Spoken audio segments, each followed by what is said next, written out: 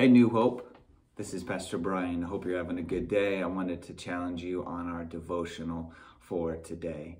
When we read the book of Acts, Paul, his life was radically changed by Jesus. He had an encounter with Jesus and forever had been changed.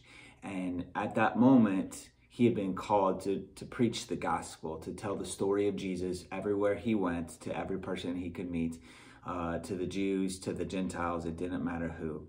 And so towards the end of the book of Acts in chapter 23, Jesus told Paul that just as if you're testifying about me in Jerusalem, just like you've done that, you're also going to be in Rome and you're going to testify about me in Rome.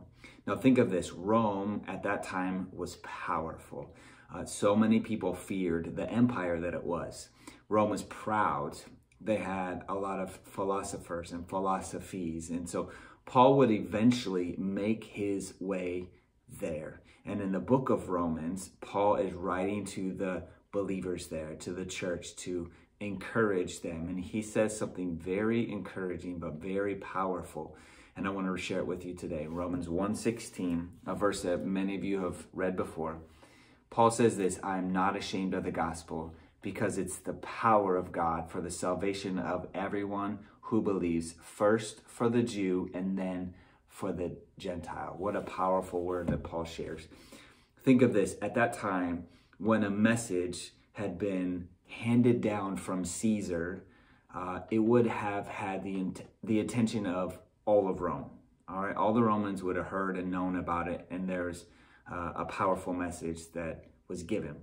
I think that there's one reason, there's multiple reasons. I think one of the reasons that Paul was not ashamed of the gospel is because of where his message came from. Paul's life had been radically changed by Jesus, and he was called to preach that very good news to everyone and everywhere that he had gone. Paul did not need to be ashamed of the message because his message was powerful. Paul did not need to be ashamed of the message because his message had authority. It had come from Jesus. In one of my commentaries that I was reading, Warren Wiersbe shares this story. He says, "During my years in high school, I was chosen to be an office monitor. The other hall monitors sat at various stations around the building, but I was privileged to sit right outside the door of the main high school office.